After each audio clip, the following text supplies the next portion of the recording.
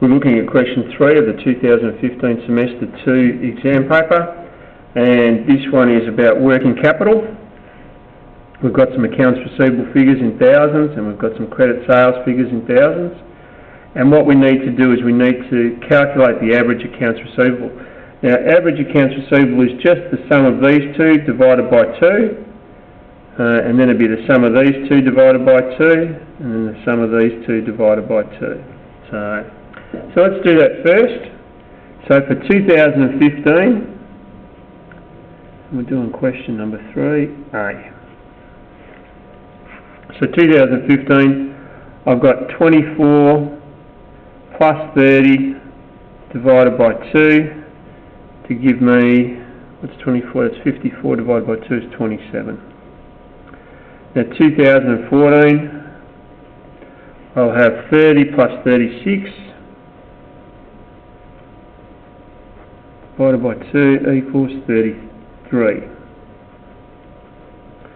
And then for 2013, I'll have 36 plus 46, so 36 plus 46 divided by 2 equals, what's that, 70, 82, gives me 41. So there's my averages. So I've got 27, 33, 41. Okay, so I've calculated my average accounts receivable. It says calculate the average settlement days for accounts receivable. Now, calculating settlement days is my average accounts receivable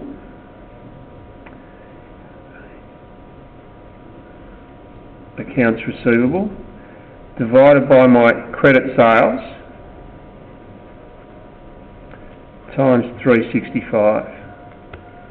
So we've got our credit sales figures down here. So let's just calculate this one for 2015.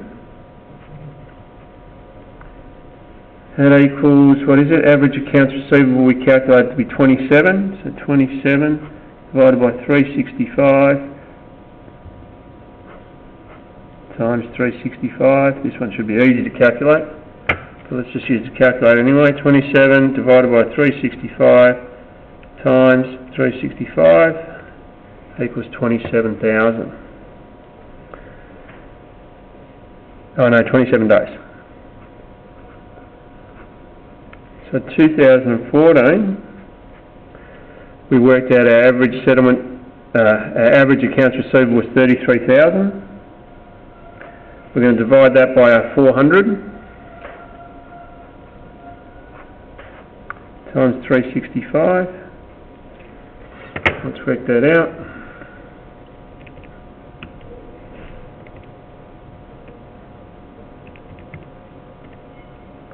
$30.11 days.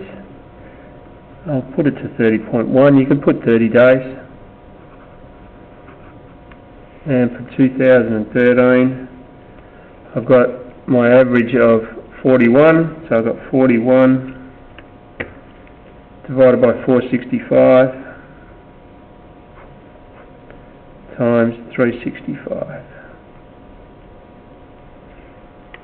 Let's try that one again. 41 divided by 465 times 365 equals 32.18. I'll go 32.2 days. You don't have to do it to, you could have just put 32. 32 gets you the right answer as well. Alright. That says there are many benefits and costs to offering credit to customers. List 2 benefits and 2 costs of offering credit to customers. So let's have a look at the benefits first. Now obviously I'm going to list all the possible answers. First one is attracting new customers. And we do that by offering credit. So people like the idea of credit, so take now, pay later. It encourages customers to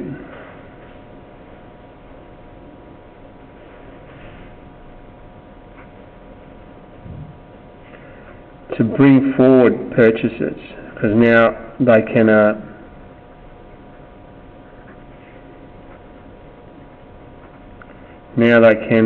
actually afford to them, so they can, you know, Attracts impulse purchases.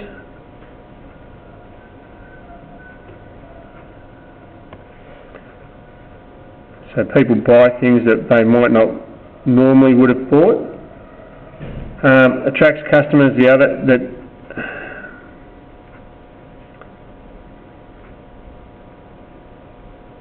that otherwise would not have purchased.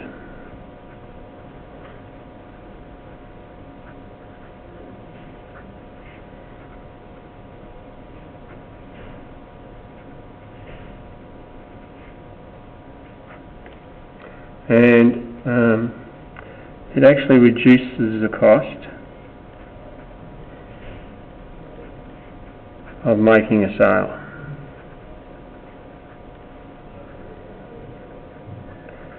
So now you get about any two of those. That would have got you a mark each. My costs on the other side.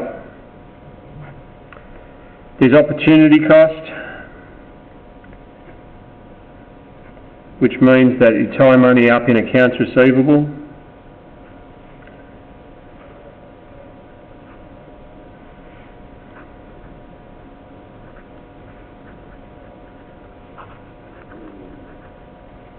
In accounts receivable,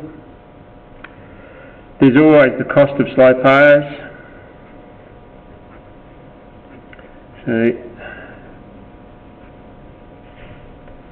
And then there's the cost of administrating an AR system.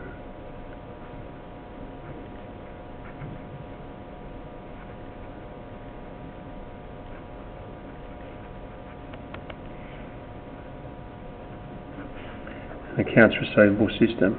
Now usually that means you have to employ someone. So any one of those two would have worked out as well, which would have got you your 4 marks.